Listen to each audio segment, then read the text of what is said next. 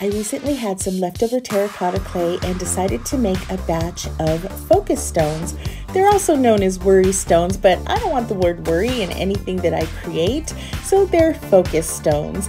I made a batch of these, smoothed them all out, let them dry completely, and then I ran them through the kiln to dry to bisque.